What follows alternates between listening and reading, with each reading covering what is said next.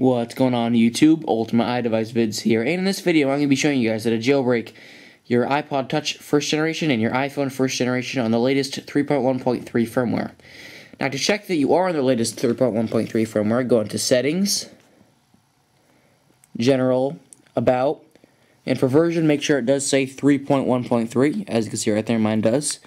And I'm ready to begin. So, and of course this is an untethered jailbreak as well. So all you need to do is go into Safari, click Done, of course, and in the top bar right here, all you need to type in is jailbreakme.com. Jailbreakme.com. I will put a link in the description as well. So just go ahead and click Go.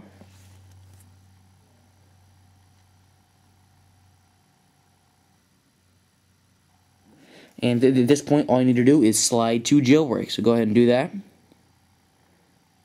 There you go, downloading. This might take a while. So it should go fairly quick, as you can see right there.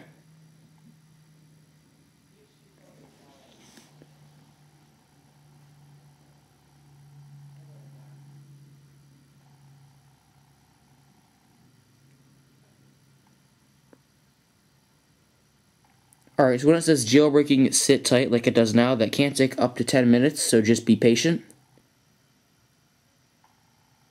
Alright, so once you get this message, Cydia has been added to the home screen. Just go ahead and press OK and click the home button once. And wherever you have space on your home screen, you will have Cydia, as you can see right there. So there you go, you're all done now. You can go ahead and open up Cydia.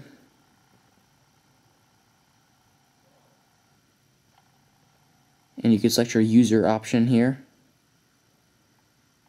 There we go, it'll begin to load up. So there you go.